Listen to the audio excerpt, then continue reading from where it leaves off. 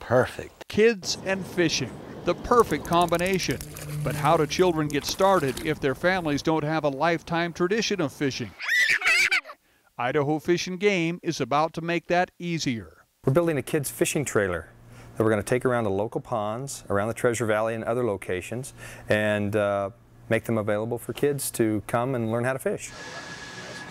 Here at Bryant Ideas in Meridian, 2 trailers are being wrapped with colorful artwork created by wildlife artist Ward Hooper. One will travel southwest Idaho, and the other will tour the Magic Valley area. The goal is to get kids excited about fishing.